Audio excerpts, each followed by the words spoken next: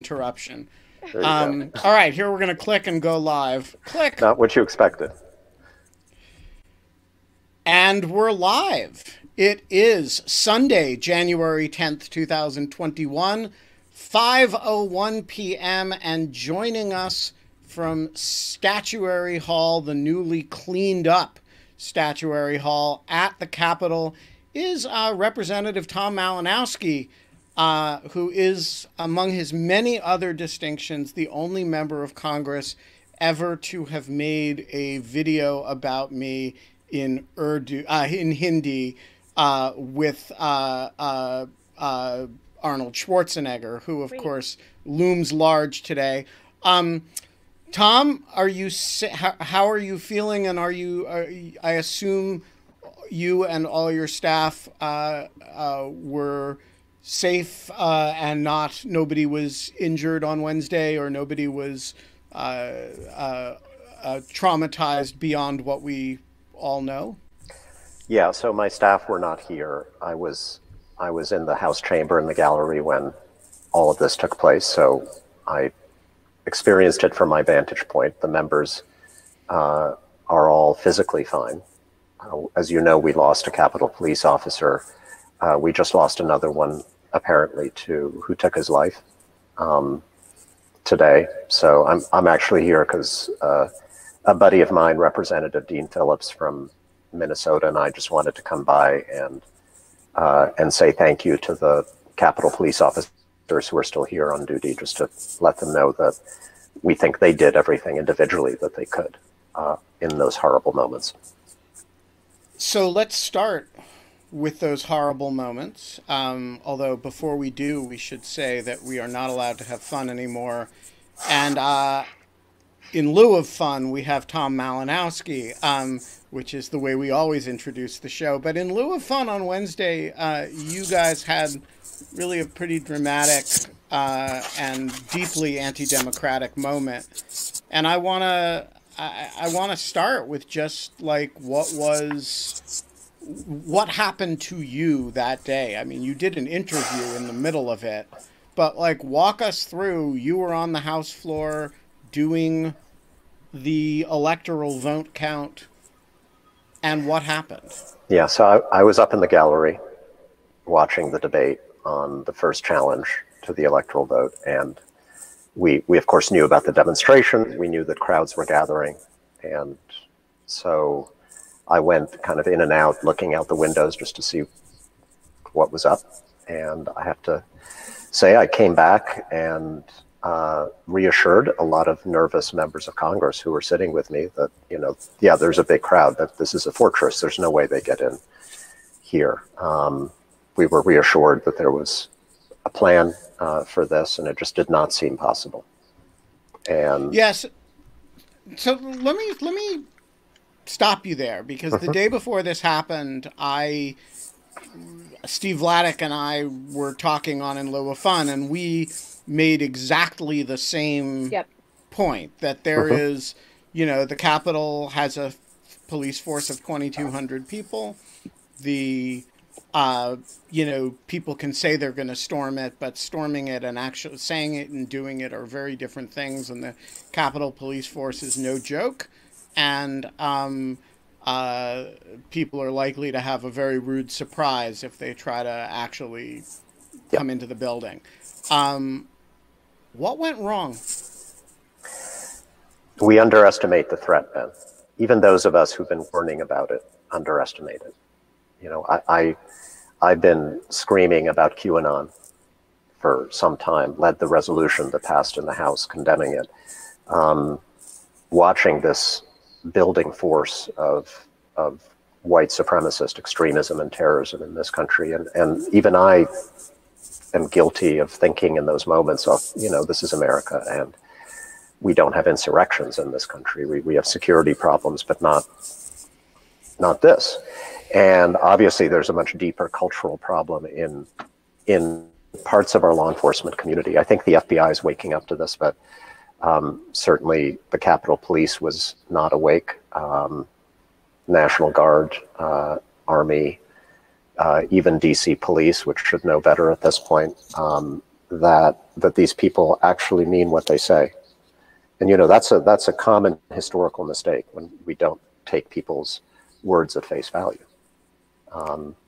So I think that's the problem, because we could have stopped this had the security presence been sufficient. Absolutely.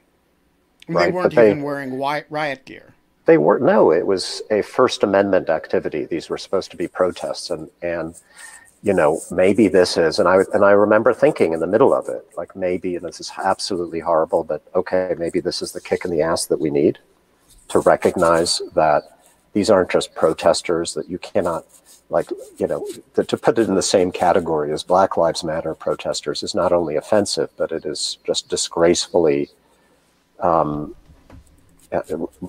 It makes us vulnerable, because we're not prepared for something that is of a completely different order. These people have been radicalized over several years to believe that they have to take the government of the United States by force. They believe it has been taken by force by the deep state cabal, blah blah blah, which is the theory propagated by QAnon and a million other conspiracy theorists, but unfortunately validated by the President of the United States and his enablers in this body.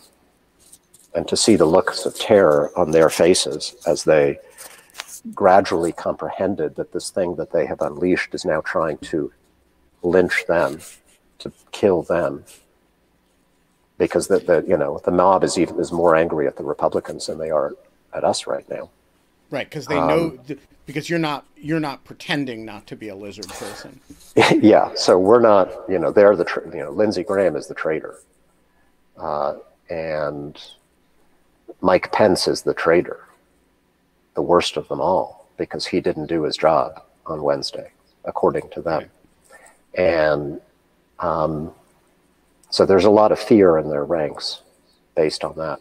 But look, this is a serious and deep problem. I just had a conversation half an hour ago that shook me. I said we were going around talking to the Capitol police officers, and we met one officer who seemed pretty shaken, and he told us that he's also in the Army National Guard, and that he'd been up with his unit, I guess the last couple of days, so after Wednesday, and that members of his unit, including NCOs, were telling him the whole thing was fake. The whole thing at the Capitol. This is before it happened, no, or after? After. This was like yesterday or the day before. And the election was stolen, and this thing was staged. It was an inside job. This is in his unit. The speed with which you go from 9/11 to 9/11 truthers now, it's like radically accelerated. Yeah. So I have a question, and I was going to ask you about the National Guard, but now I think you kind of took us to this place of like envisioning the chamber and what it looked like while all of this was happening. And I'm very curious what you think. Did you notice a difference, or have time to notice a difference in how people reacted who were Republicans, who had supported this type of, if there was was there a difference in party and how this was splitting, or was everyone united and being just scared for their lives? Yeah, everyone was scared, when they're banging on the doors. And so what happened to you guys? Eventually they are banging on the doors, and you guys are inside the chamber, or in your case, in the gallery. A bunch of people were in the gallery. So what happens then? Yeah, so the first thing we see is Speaker Pelosi, Majority Leader Steny Hoyer. They're suddenly taken out of the chamber by their security details. There's no announcement. There's just somebody whispers to them, and they bolt. And then they start shutting the doors with us inside, which was an odd experience. And Capitol Police Sergeant at Arms kind of frantically running in every direction. Shut that door, get that door. Where's the key? They didn't have the keys to some of the doors to lock them. And there are gas masks under the chairs in in the House chamber. So we were asked to take out the gas masks from the box. These gas masks have a Who's doing this mechanism. at this point? So, like, Secret Sergeant at Service? Arms. Okay. No, there's no. So it's Capitol Police, Sergeant at Arms, Okay. and so we get announcements from the Sergeant at Arms in the room. Take out the gas mask. They have a mechanism that makes a kind of siren sound because it continuously blows air or takes in air, and so suddenly there are 100 little sirens going off in the room. And we're told to put them on. No, don't put them on. Confusing instructions. And then the House chaplain gets up to the microphone and starts praying, which created, for me at least, an atmosphere of ship going down. And then... It's sort of the imminent doom moment. That's right. And she was a wonderful person, and she was doing her job, trying to calm us, I think. But anyway, wow. And then that's like a very I hadn't heard that. Yeah. So and then they direct us to exit by, at least again, we're in the gallery, so chamber, for the floor of the gallery, slightly different levels. So we're directed to a particular door, and turns out the opposite side of where rioters were trying to break into the speaker's lobby, where the woman was shot. So they were pushing us, they were taking us out the other way, and then down the elevators to the basement. And we were from there taken to one of the House office buildings by one officer, just one officer, maybe 50 members in my group. And he had no idea, he was improvising. And we ended up in the cafeteria, and then that didn't seem safe. So then we went to another big room, committee room, where we spent the rest of the afternoon. So how plausible is it, from your point of view, that this situation could have ended up with a whole lot of members dead? I mean, I'm not being morbid here. I'm although the question is inherently morbid. I'm actually trying. We ended up with 5 dead people, and none of whom are members. And so people kind of think of it, if they don't think of it like the Capitol Policeman's National Guard unit does, as a fraud, as a bad security breach that was managed, right? How close were we to a situation with a significant casualty rate among members of Congress? Yeah, it didn't, in the moment, it didn't feel like it was that close, but the more I learn, the more I see this from every vantage point, not just my own, it feels like that was very close. Mm-hmm. Most of, if there were a lot of people carrying firearms, they were not openly carrying them. Some people, of course, were arrested with firearms, but there wasn't a lot of open carrying of firearms. But they had clubs, they had bats, steel, metal poles, and they were absolutely, they were there to go after people, not after things. You see these statues here. They weren't going after the statues. There's very little damage to the physical and symbolic infrastructure of this place. And I think the psychology of these people was, we're not here to destroy the House or the Senate. Yeah. We're here to hang Mike Pence. We're here to hang Mike Pence and Nancy Pelosi and the traitors who are voting to end Donald Trump's presidency. So yeah, if they'd gotten a hold of Pelosi, if they'd gotten a hold of anyone they recognized, or perhaps anybody wearing, one of these member of Congress pins like I've got here, then yeah, sure. So one other tactical, sort of situational question.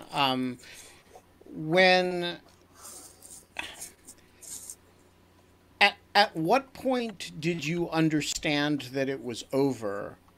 And so I was very surprised that they allowed Mike Pence, for example, back into a chamber that was, they hadn't swept the facility. They hadn't, like, at what point did you realize that it was over, and how confident were you that it was over? Yeah. So we were getting reports, we'd gathered in what seemed like a secure location, except for the fact that the QAnon caucus was there not wearing masks. So today we got a notice from the House doctor that everybody should be tested. Oh, God. Because these guys and gals were just thumbing their noses at us when we said, you need to put on your mask. But we were in a, indoor room together for hours. And I don't know, by late afternoon, we were hearing that the building is clear, that it seems secure, that they just need to double, triple check.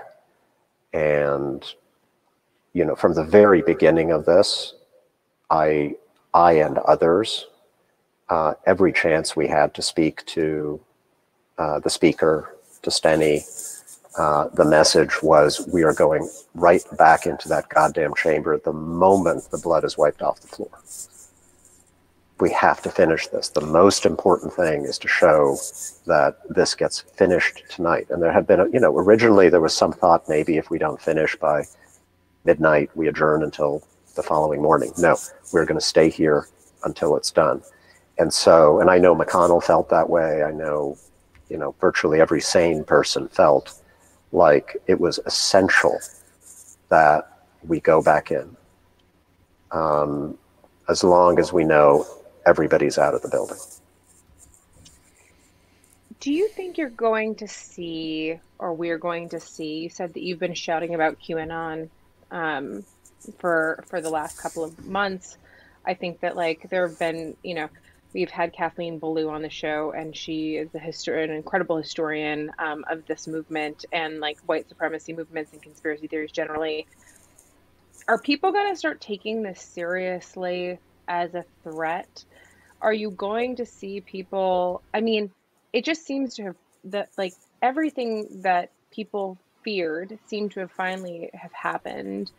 And there has to, I don't know how a member of Congress lives through what you've described today and gets up and says, QAnon's not a threat. Let's leave up their platform. Let's let them keep saying these things. Let's keep doing this. And so I'm very, I'm curious what you think. I do really believe this is a wake-up call that we needed. And, it could have been much worse. So I'm grateful that if I'm right about that this is the wake-up call we needed, that it wasn't a much worse one. I sense that among a lot of members who now are just like, what can we do? Sign me up. Now, as I said, there's a QAnon caucus here, right? How partisan is that? I mean, is that the Democrats who are saying, and Adam Kinzinger who are saying, sign me up, or is there a significant group of Republicans who are on board with that? Yeah, well, you saw the vote in the Senate, right? They ended up mustering only 6 votes. So this has gone, I think. Yeah, but you guys had 100. Yeah, I know. So I'm saying it's further evolved in the Senate than it is in the House. But we have dozens, I would say, Republican members in the House who are at least struggling with this in their minds, in their consciences. That and sometimes they lose that struggle. There's a really amazing story told in, I think, an op-ed in a Detroit paper today by a freshman Republican congressman from Michigan, a new one, who completely, I think he and I would agree on almost everything we're talking about. And he describes a conversation with a colleague of his, a Republican colleague, after the siege, when we're back on the floor to vote on the certification of the election. And he says, his colleague said, I know this is wrong. I know that Biden won, and I've got a constitutional duty to certify this election, but I'm afraid. I'm afraid for the safety of my family right now. And so I'm going to vote to support this challenge. And it's a really telling story, because that I don't know who that is, right? But that member knows what QAnon, that member knows this is bullshit, right? And that his party has been taken over by people who are scary. It's just that he's scared of them and not yet willing to stand up. Others, I think, are willing to stand up. But it's dangerous for them because, again, as we were saying, the violent threats are now more likely to be directed against Republicans who are perceived as traitors than Democrats. So as all of this was unfolding and we were watching it from the outside and seeing everything that's happening and not hearing things and having no idea, we get this statement from the president, this recorded statement. And I don't know that I've ever seen something quite so chilling. And that's, I think we all know that after 5-6 years, that's saying something. It was just it was a pretty stunning lack of statement. And then, there was a huge question about whether or not he had incited this to begin with, especially given the speech that he kind of gave, which was like, well, go down to Congress. And it's like, you don't tell, I don't know how people have gotten to a place where they're even like marginally defending that, given the context of what this group had said that they were going to do and what they wanted to do. And so what was it like to watch the president's statement, and where were you when you watched the president's statement? I didn't watch the president's statement. Lucky I you. don't know. I don't care. I'm so past beyond hoping that he says the right thing. I think it's pathetic that there are people who still think, okay, maybe with 1 week left, he'll say the right thing. Give me a break. He's behind this. And, I did see, I think, some excerpt of it on Twitter, and it struck me. I mean, it felt like a hostage video. Yes. And every one of his supporters understands the difference between Donald Trump standing in front of that rally and saying, we're going to the Congress now. We're going to show them. Or what he tweeted beforehand when he said, be there and be wild. They know what that means. And they know that's the real Donald Trump, not the Trump who is forced to sit in front of a camera and read those words. So I don't care what he says. I care what my Republican colleagues here say. I care about what other Republican leaders say. This is on them right now, because this is a monster. This is a beast they have been feeding, and it is now going to feed on them. And they need to either stand with us for self-protection, or they're going to see that Lindsey Graham was right. They're going to be destroyed. I don't use that kind of language normally, but look, this is the moment we're in. So let's talk about Lindsey Graham and his ilk, which let's define loosely as people who knew better. We know they knew better because all through 2016, they told us they knew better, who then signed up for whatever reason and are now shocked that there are mobs following them through airports. So they're different from the Josh Hawleys and the Ted Cruzes of the world, because they're not... although Ted Cruz has an element of this, of course, because he was warning about it all through 2016. But they're not 100% on board anymore. They seem to have an awareness that, the plant with drip that eats blood, that they've been feeding blood, now wants to eat them. How should we understand the Lindsey Graham caucus at this point? Yeah, they're scared. And I think they're scared of two things. They're sort of caught in a vice of accountability from both sides, right? They're scared of the monster on the far right, which they fed, and as I said, is now going to turn on them. And look, it's not just a political threat anymore. It's not just they might get primaried. It's a physical threat. Yeah. And at the same time, they're also scared that Lindsey was right when he said that if we elect Trump, we'll be destroyed and we'll deserve it. And so all this stuff you're hearing from them about, oh gosh, we have to be unified now, we have to move on. And, Marco Rubio tweeted out today, went after Biden, like, oh, Biden could have risen to this occasion, but now it's his fault that we're not unified. All of that is pure fear that, in fact, they may be held accountable for having been on the wrong side of history for the last 4 years. And they're scared of the righteous fury right now of mainstream America that is seeing the consequences of this presidency. And, we may be directing that fury primarily at Trump and Hawley and Cruz and, the idiots who are running this challenge to the election. That's not Lindsey Graham. That's not Marco Rubio. But inevitably, they're not going to get their book contracts. They're not going to be able to get their jobs. They're worried about that. And so they're trying to define that kind of accountability as somehow wrong, preemptively. So let me... Sorry, go ahead. Go ahead. I have one last, just before we kind of pivot a little bit, I was going to ask you about that a little bit more, which is kind of like, so if there is this kind of this anti-lizard people, like minority to inherit that, like, the Republicans are weirdly and strangely fighting over, you have to think that the feasibility of that and the power of that control is going to be a very poison pill at this point.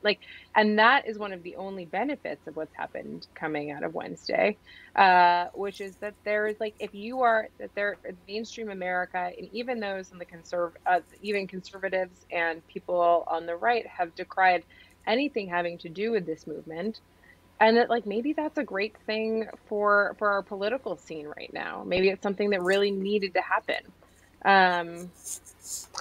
Yeah, I think it needs, I'm afraid something like this probably did need to happen for that shift to become possible. And we're still not sure if that shift is really going to happen, right? There's a war within the Republican Party. We see it here every day. I don't know who's going to win, because there's millions of people out there now who believe this crazy nonsense. But I think there is a chance now for Republicans with integrity to stand up and say, this is not the party that we want. And, by the way, when I say that, it's not in my political interest for that to happen. If I were purely partisan, I would want Donald Trump to lead the Republican Party all the way through 2024. In my suburban, middle of the road district in New Jersey, I'd be more likely to be reelected if I get to run against that forever. But it's just, it would be much better for the country if folks like Adam Kinzinger are the future of the Republican Party, even though, somebody like that would probably do better in my neck of the woods in New Jersey. Well, we'll worry about your neck of the woods in New Jersey in 18 months. So I want to talk about, we've talked about last week, let's talk about this coming week and the week after. Seem to be on a fast path to an impeachment vote. From your point of view, is the primary significance of the impeachment vote, since it's not to remove Donald Trump from office, since he's out of office in 9 days anyway, and that's, is it primarily to disable him, disqualification from further holding of office and honor and trust under the Constitution? B, as a restraining set of brushback pitches for the 9 days that he remains in office, to caution against self-pardon or against a mass pardon of the people who did this, etc. Or 3, a symbolic statement of congressional line drawing, or from your point of view, is it all of the above? What are the values that an impeachment vote, from your point of view, is serving here? Yeah, I was going to say 4, all of the above. I think, in roughly what order of priority? Yeah. It depends who you talk to, right? For me, I think the most important thing is just drawing that line that Trump has been erasing. You have to have a statement that this is unthinkably wrong. And yeah, I supported the last impeachment, but this is, come on, like the president of the United States instigated a violent assault on the United States Capitol to stop the Congress from doing its job. If that's not the most impeachable offense, it's kind of the definition of the impeachable offense, right? It's unbelievable. It's like when we think of where impeachment comes from, I mean, in the minds of the founders, they would have thought about Charles I, right? And what was Charles, who was impeached, tried, and executed. And what was his crime? His crime was waging a war against the legislature. I mean, that was literally the crime. Yeah. And so like this is pretty damn close to that. So yeah, that's, for me, that's the main thing. We've got to reestablish respect for norms and laws in this country. We have to reestablish some sense of stigma for people who do these things. And this is the tool the Constitution gives us, so we should use it. And there are other things, we've got the 25th Amendment, and Congress actually, there's a way for Congress to initiate that process by appointing a body, a commission, to meet with the vice president to make that determination. We could choose to do that and impeach him. Others have proposed 14th Amendment resolution that would basically declare Trump to have been an insurrectionist, as you know, under the 14th Amendment. That would disqualify him from further office. And, I think impeachment is the cleanest and most appropriate response. I'm willing, to all these Republicans who are like, oh no, don't impeach him, that would be divisive. My response is, okay, what would you do? And the answer can't be nothing. Otherwise, cannot be nothing. Cannot be nothing. We've pointed out to them that we did not impeach Richard Nixon because Republicans went to the White House and convinced him to resign. So I'd be fine if they went to the White House and convinced him to resign. Be my guest. You can take the lead. But the answer can't be nothing. It can't be he shot a man on Fifth Avenue again. Right. And a lot of people have been shot on Fifth Avenue at this point. And they are, and I've heard this argument from them on the House floor in private conversations many times that, we know it's bad what he's doing, but if you confront him directly, he gets worse. And that they've been arguing that for 4 years. And you know what? It's just gotten worse and worse and worse because they have failed to confront him. And now I'm done with it. They're going to have to confront him. Kate's got one more question, and I'm going to start bringing in audience members to ask their questions. That means they're going to flash up briefly on screen. Don't get distracted when they do. I was going to actually ask, where I want to ask about inauguration and like what the plans are for safety around inauguration and what people are thinking and how people are feeling about being able to attend the few events that are going to be in person. But I also kind of just wanted to follow up on what you just said, which is kind of this idea that I've been wondering about, which is that why is there kind of this amount of, sorry, I'm getting distracted by people popping up on screen. Why is there this amount of kind of, it seems like this collective action around still not pushing for Trump to be impeached? That just seems like it seems like a very clean, very not divisive.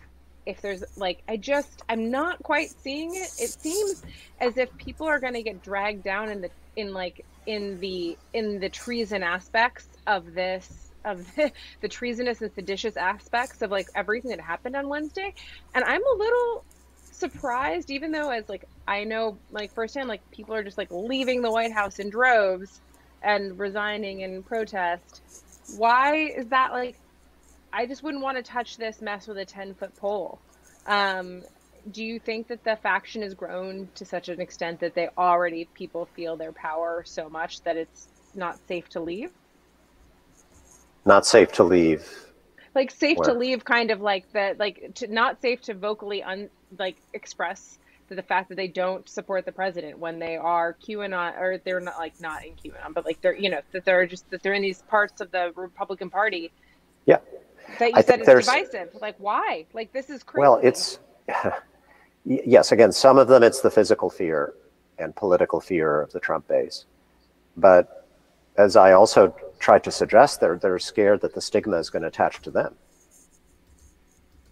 Even if they weren't out there riling up the crowd. There were a couple, by the way, and I'm going to be introducing a censure resolution against a congressman named Mo Brooks from Alabama, who was actually at the White House, and he literally said to the crowd that was about to march on the Capitol, it's time that American patriots start taking down names and kicking ass. So, that's like direct incitement. But even the ones who just, they just supported Trump for 4 years, they're scared that the stigma is going to attach to them, that we're going to, that this, again, righteous anger from mainstream America over what happened eventually attaches to everybody who was on the wrong side of history for the last 4 years. What is that going to mean for them? And so they're, I think, desperately trying to change the subject this week away from the insurrection, the violence, the assault on Wednesday, to unity. Unity. Didn't Biden say we should all be together? And I think that's coming from a place of fear. And by the way, I love Joe Biden's emphasis on unity and overcoming division. This is not where I was a week ago. But it can't be unity. It has to be unity around respect for law and not... And unity can't be at the total expense of accountability. Right. So party unity is much different than having the national unity. Yes, exactly. Like, this is, deciding that, your party unity is greater than your loyalty to your government. It's like, that's a big problem. So, before we hear from a concerned citizen who has a question specifically about this, about the process of censure and expulsion resolutions, I just want to quickly ask you, how concerned are you about the security of the inauguration, given all this? I'm concerned. I'm not qualified to give you an assessment, obviously. I am qualified. We are all qualified to be hearing what these people are saying, which is that they're coming again. This is an ongoing assault. This was not just one day. It was not just Washington. It was a lot of state capitals. So there's no question that we have to be ready here and elsewhere. I'm reasonably confident that the inauguration is going to be treated a lot differently from January 6th. There's going to be, both the defense is going to be stronger, and this is more important, the offense is going to be stronger. The fact that the FBI is now aggressively pursuing the people who came to the Capitol on January 6th, that keeps them on the defensive. Right. I think people are now actually reading social media, not just you and me and us, but like law enforcement. And so, I think it's going to be, we're going to be vigilant. It's going to be okay. My attitude is, we are going to be here. We are going to get this done. We are not going to be intimidated by any of this. That's, again, one reason I'm here today. Some members, I think, needed to be away. I needed to be here. I needed to be in this building. And that's my attitude towards inauguration. Tell me where it is, and I'm going to be there. No, I think it's a great message. Thank you. We're going to go to audience questions, so that we can get as many of them as possible. Please keep your questions brief, succinct, and to the point. Concerned citizen, the floor is yours.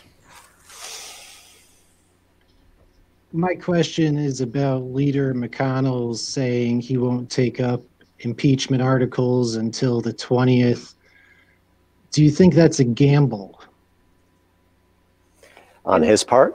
Yeah, on what, in whose part? On his part? Yes. As in, do you I'm trying to let's clarify the question.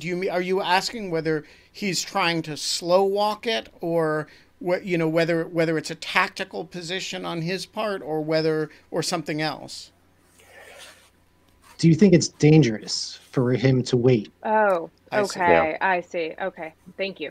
Well, I wish he wouldn't wait.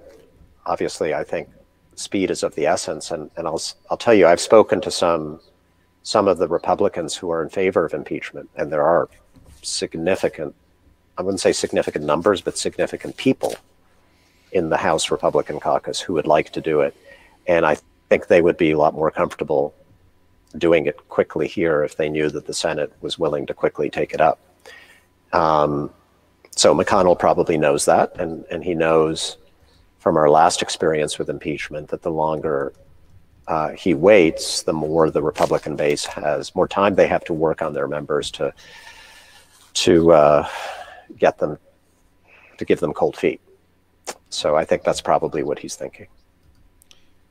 David Plus, they get to Botts. make the argument, oh well, Trump's gone, so why are you impeaching him? Yeah. I'm really not looking forward to that argument, by the way. If they don't move quickly on this, like, I think the momentum will be lost, and that's terrible, but yeah. Thank you, Representative. Can you please discuss for us the process for both the House and the Senate to expel members who foment, encourage, or support sedition, as well as voter disenfranchisement? And can it be a secret ballot? That's an interesting No. question. To my knowledge, it can't be a secret ballot. There's no secret ballot Ever in I this don't think there's democracy. any. Like, we're Yeah. supposed to, Sign your our name to things. our constituents are supposed to know what we're doing here. That's the Part of essence the of argument against Yeah. anonymity and free speech and like the First Amendment. Yeah. right, because I'm supposed to be held accountable by my voters for how I vote. And my understanding, look, it's not something I've had to think about until very recently, but you can expel any member with a two-thirds vote. But there's also a process that some have raised with us, and I don't 100% understand it, but the 14th Amendment to the Constitution does bar from offices of trust and responsibility people who engaged in insurrection against the United States. This was done to prevent people who fought for the Confederacy in the Civil War from serving in Congress in the future. And so the argument has been made is that we have a mechanism by a majority vote to declare that a certain people, perhaps President Trump, perhaps a member of Congress, engaged in that act of insurrection. And that would be a bill, as I understand it, that the president would have to sign. The president will soon be Joe Biden. So I'm not saying we should do it, but it may be something that's available to us. It's and it's of course an option that does not require, presumably the question of whether the activity is insurrectionary is from a judicial point of view a political question. That's an interesting question, but it wouldn't require a two-thirds vote in the Senate, as would disqualification by means of conviction. Correct. And I would be careful. Like, I know there are people who would say that if you voted not to certify the election, then that's an act of sedition or insurrection. And I would not go there. I'm furious at those people, but I think we have to be careful in using these nuclear weapons that we have. I would want to see evidence that if it's a member of Congress, that member specifically, explicitly incited the assault and the violence against the Capitol, against other members. But yeah, in that case, sure. All right. So for this next question requires a little bit of background for the audience. Before Tom was a member of Congress, he was the Assistant Secretary of State for Democracy and Labor and Human Rights. And this question relates to that. Christopher Argyris? Hi, Tom. My father grew up in your district, and I told him you were coming on tonight, and he said that he went to Jonathan Dayton High School with some Malinowskis, but I probably don't think they were relatives of yours, considering. They were not. Yeah, you were an immigrant. So yeah, as Ben alluded, my question has to do with you being the former DRL secretary, and so this insurrection at the Capitol would have been something that you would have routinely condemned had it happened in your native Poland, Hungary, or Iraq. How does our friend Tony Blinken or the next secretary for DRL credibly speak to uphold the rule of law abroad with the specter of another backslide of democratic values at home in the U.S. by a subsequent administration? Yeah. So look, he's got to be, and I think he will be brutally honest about our own shortcomings. We don't promote democracy, human rights, the rule of law around the world because we're perfect. We promote those things because we're capable, because we do deep down believe in them, and we're the only country in the world that's capable of fighting for them effectively. And I think there are still people all around the world who want us to be that force, so long as we are honest and humble about our own shortcomings. And I'll tell you, Putin is gloating right now, and Xi Jinping in China is gloating right now. But, imagine this in Russia. Like, imagine that Putin loses a free and fair election, and his parliament, the Duma, independently certifies the victory of his opponent, even though Putin sends a mob of thugs to try to kill the members of the Duma, and they tell him, go to hell, we're still doing this. Like, that would be great. And so as shameful as this is, as awful as it was, look, the good guys won here. We came back to the floor of the House and the Senate. We certified the election. Trump is going to be out. He's going to be in legal jeopardy, which is going to be a spectacle for the whole world, I think, and a good one. So we've got a chance, depending on how we fix this, depending on how we respond, to hold our heads up high as an imperfect champion of the values that we fought for successfully in the Congress last week. Wow, I did not expect the system is working. I know, I didn't either. Feel good speech from you, but I have to say, if you look at this from the vantage point of a year from now, in which we successfully navigate the next 10 days, this will be an episode that a lot of people should feel a great deal of shame over, and requires a lot of accountability, but that the United States as a democracy will have an interesting story to tell about, at least of resilience.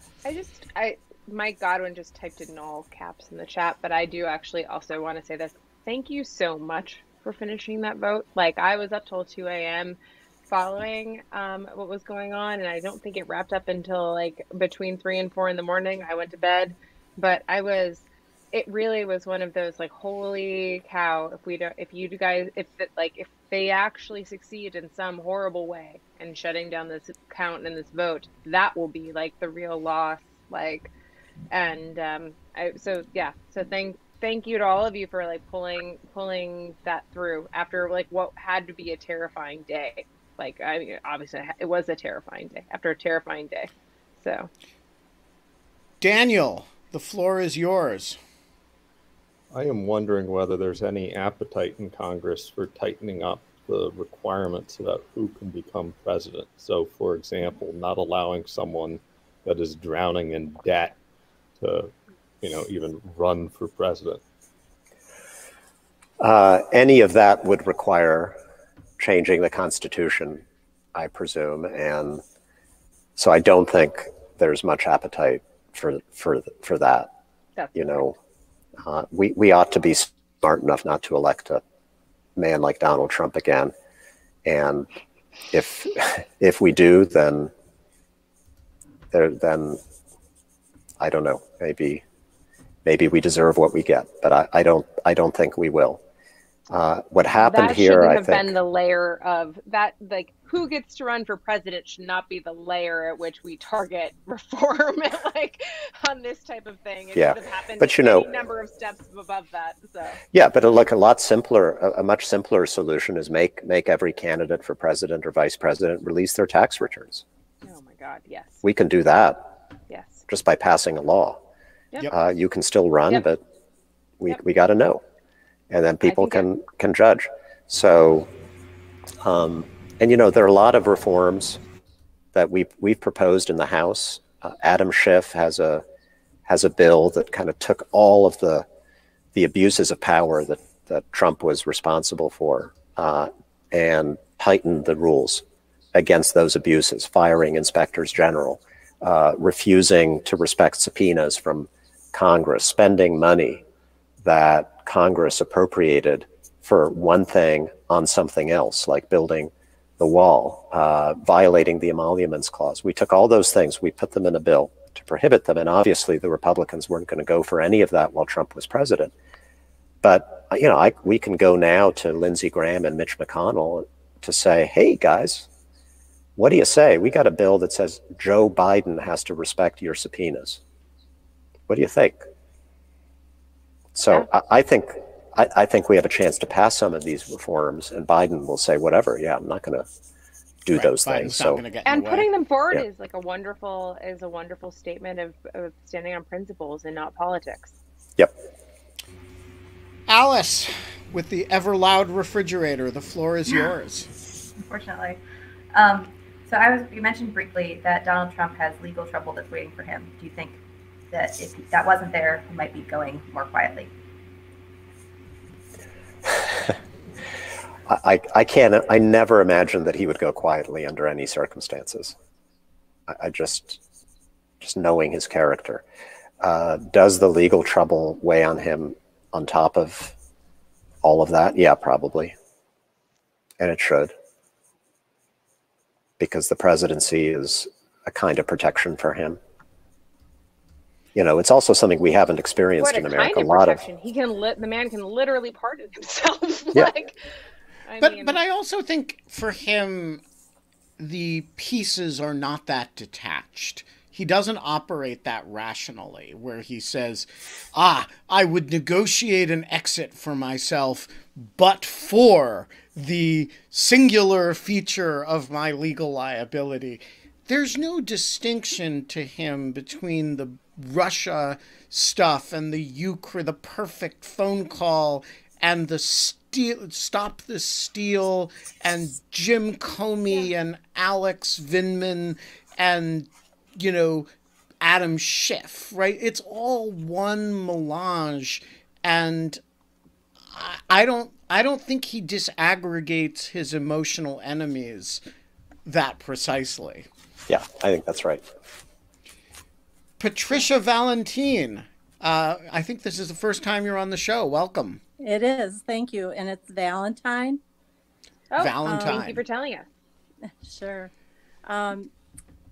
You mentioned that the FBI was doing investigations and maybe other agencies. Does Congress currently have an investigation scheduled, and who would be doing that?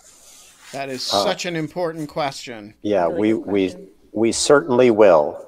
It's a little soon, and Congress was sent home after we finished certifying the elections, which I said was a mistake. I led a letter with dozens of my colleagues to our leadership saying we got to get right back here to work on these things. So yes, there will be an investigation of the Capitol Police and the security response and what went wrong. That's the first thing. I think we probably need something like a 9/11 commission to look at the rise of violent extremism in our country, how it contributed to the events on Wednesday, but also just more broadly, and whether we have the tools and institutions that we need and the awareness that we need to be able to address it. So, yeah, that will all come. Right now, we're trying to get through the next few days and taking up the question of accountability first. So what does the next few days look like? Let's close on this. What the resolution will be introduced tomorrow. What happens then? What, like, walk us through a sort of prospective TikTok of today through the 20th. So yeah, it gets introduced, and I think it's a very clean, simple resolution that just cites the insurrection, the incitement of an attack on the Capitol. There are 100 other things we could put in there, but I think we should and will keep it simple. Because it's so simple, and because of the absolute obviousness of what happened and his role in it, I think we're not going to have hearings. We're not going to go through the normal process. It will go to the floor of the House. We know what happened. We have all, we have the information we need to decide yes or no. And as early as Wednesday, we could have a vote. And if that happens and it passes, then it goes to the Senate. And so there has been some reporting today that the Speaker is thinking of hanging on to it, I guess out of acknowledgement that we're not going to remove him through a speedy Senate trial, so may as well, if it's largely for statement purposes, for deterrent purposes, and for disqualification purposes, a Senate trial can wait a few weeks or months. So, let Biden come in and have some legislative time first. Do you think that's likely to happen, or is the urgency of the situation likely to prevail? I think there is a great sense of urgency among members of my caucus in the House, the Democratic caucus. I don't think we want to wait to take the initial step. What comes after that remains to be seen. And has there been any discussion as to who will, this, unlike the last time where the group of people who led the investigation of the Ukraine matter were the obvious impeachment managers. Here it's not obvious who should prosecute this. To me, you guys were all victims of this. You were all, the facts are quite well known. Has there been any discussion of who's going to prosecute this in the Senate? Not that I've been involved in, but again, this just happened. And Tom Malinowski. Oh, sorry. Please finish. Yeah, I'll tell you, most of the discussions among members, or many of the discussions, have centered on just sharing our experiences of that day, helping people through the post-traumatic stress that many of my colleagues are feeling. It's essential that we function. I've been stressing that, and that we move quickly, but also recognize that there are human beings here who just went through something very, very difficult. And so that adds hours, maybe days to work that theoretically we might have wanted to complete in 24 hours. And Representative Malinowski, I just want to say, what a relief it is to hear that, from an elected representative, and that thank you for, you yourself having gone through this, but you have the strength that you have to be able to put this forward and help others is very, it's profound. Even calling us today from the statutory room, people in the chat all day have been, or for the entire show, have been talking about how moving it is to see it, after everything that happened and all of the horror that they saw on their TVs for Wednesday and Thursday. And so thank you for bringing us here, because this is pretty special and it's great to see it. It almost makes me a little choked up, honestly. You're going to do a pirouette to close here? It's just there we go. Great. We're still here. Everything's maybe everything's going to be okay. It's going to be a lot of work, but yeah. So there really is lovely. That's the entrance to the House floor right there. So they came down here from the rotunda, which is that way, and banged down these doors, basically, and tried to break them down, and they didn't get in. Yeah. They got in the Senate. They didn't get in the House, thankfully. Right. So, Yeah. Tom Malinowski, you're a great American. Really it pains great me to American. admit Thank it you. because but Ben, America will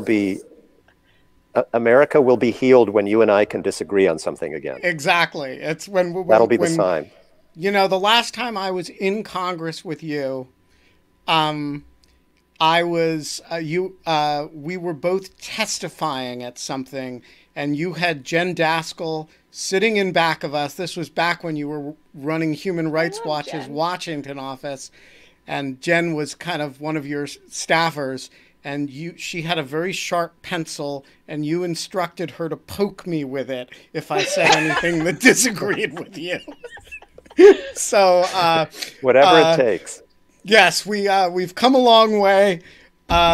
Please come back and join us, and thank you for chatting with us today. This was a real Thank you gift. both. Thank This you was so fun. much, Representative. So, Kate, who is our guest tomorrow?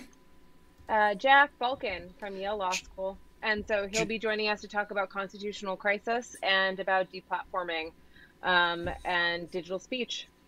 And that'll be 22 hours and 58 minutes from now.